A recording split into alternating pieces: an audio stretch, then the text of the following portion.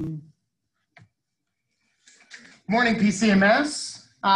This demonstration is to practice some good scientific practices, such as observations, interpret, explain, describe, you really applying those words that you hear and try to use all the time in other classes, but this is where it really benefits your work. So this is the balloon lab.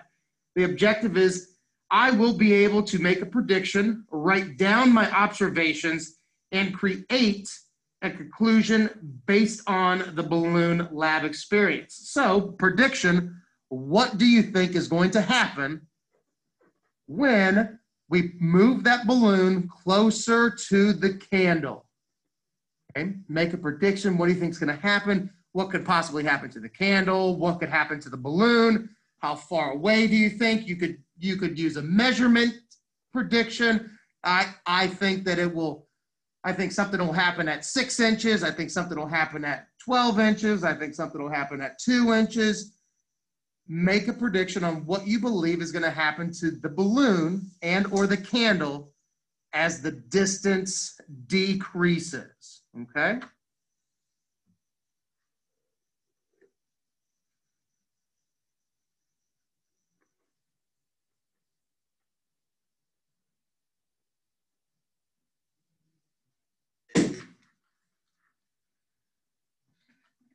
Observations.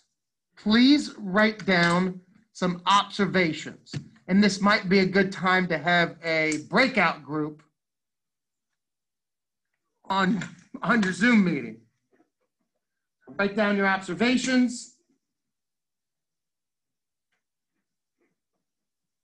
And as a group or in a breakout section, write down your conclusion, restating your prediction on whether it was right, wrong, what went well, what didn't go as planned as you thought. Okay?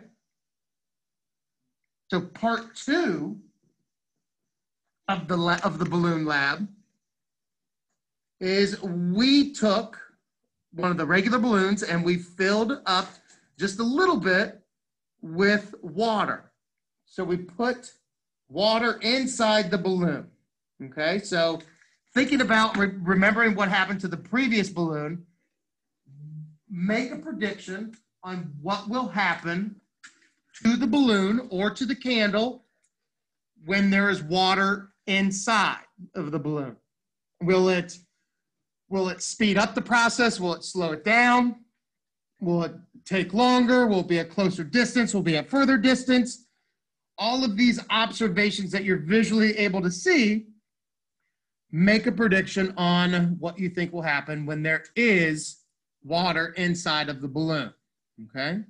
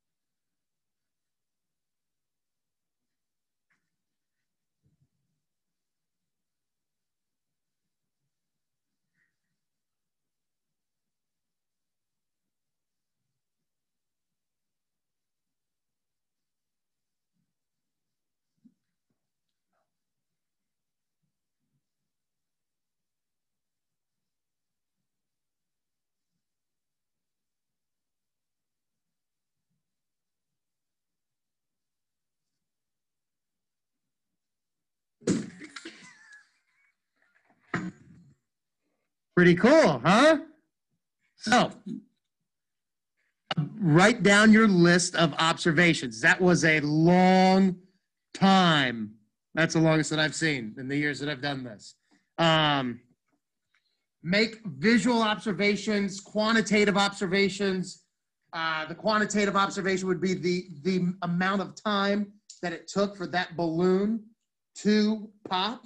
What happened to the candle? Did it stay lit? Did it go out? Why do you think it went out?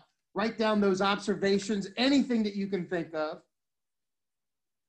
And then maybe this will be a good time for a breakout session. Talk about it. And then we will come together and write a conclusion.